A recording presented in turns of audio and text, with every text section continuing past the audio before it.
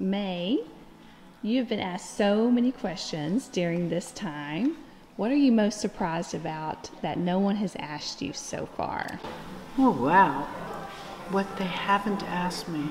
I think everybody's kind of surprised that I'm here, that's for sure. You know, they're so taken aback by the fact that I'm here, they're forgetting to ask certain questions. It's funny, the ones that have come back, there's a few that have come back after one day, the next day, and then they finally see the movie. I think that, you know, most of the people that come in, if they haven't seen the movie, it's really interesting, you know, because they ask the question and go, have you watched the movie? You already know the answers. You won't ask that question. Right. Well, in the movie, you didn't talk much about your career. I want to know the other adventures you've had. I've done a lot of things since when I got married, after years later, to another musician, record producer, Tony Visconti, and I have 2 kids. But in between, I started to make jewelry, feng shui jewelry. So that's around my neck here. The record is a symbol of what John gave me. And on here, what I've put is on one side, it has Surprise, Surprise, which is the song he wrote about me. And on the other side is Number 9 Dream, which of course is the song I whisper and sing behind. And of course, the cross is inspired by the cross that he was wearing around his neck in a lot of these photos. Did you sell a lot of jewelry? No, because stupid me have not put it up as much. In the early days, I sold a number. Actually, I had one of my pieces on. It was Happiness, and I forgot, where was I? I think it was I was in Des Moines. We were attached to a casino, and this guy came in. He had been drunk. You know, he'd been playing and drunk and everything. He goes, I like what you're wearing. And I said, oh, great. And he goes, where can I get it? I said, well, you could write to me. And he goes, no, I want it now. He actually bought the piece I was wearing. Did he really? Yeah, he took it right off my neck.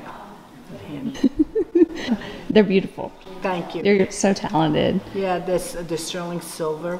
And so I have a few different things, and there's people have been asking, and I guess I better get on the horn and displaying it.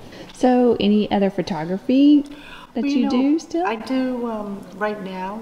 A lot of people are going back and asking for some of the photos that I've taken way back when, which I never expected to really do anything back then. I was just taking photos, you know, for just the sake of taking photos, and you know, I had a good subject.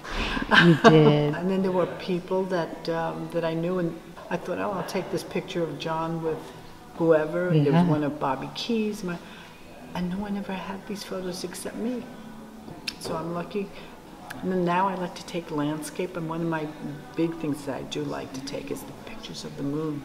So I used to stand out in the 2 o'clock, 3 o'clock in the morning, and it was the moon, and I'm freezing, but I was taking pictures of the moon. Well, I wish you would have taken a picture of that UFO that you both saw on the top of the I tried.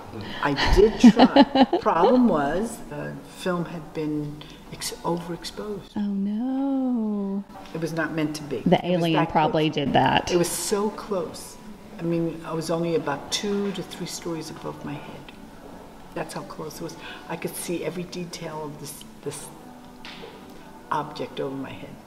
And I bet that's burned in your memory too. Oh, and the thing with John, so when he drew the picture, he didn't want to forget it, and you could see the heat wave underneath the little ship, whatever you want to call it, and it was amazing, because I just remember thinking, oh my God, I could see it. There's white lights going on and off around the rim, and one solid red light. And they said, what color is it? It's not a color, it's like metallic, you know, it's a metallic gray or whatever it is, and that's what I kept seeing, and there was no noise. I could hear the street below me with all the cars. This thing that was so close to me, I couldn't hear a damn thing. Wow. Well, thank you for your time here. I hope you've enjoyed it as much as we have. And I've had such a ball. I've had such a great time being in Fort Worth. It's been terrific. Thank you, Jennifer, for all your help and helping us put one on the show here. Oh, it's my honor and pleasure. Thank you, May. We love you and hope you come back. Oh, love to.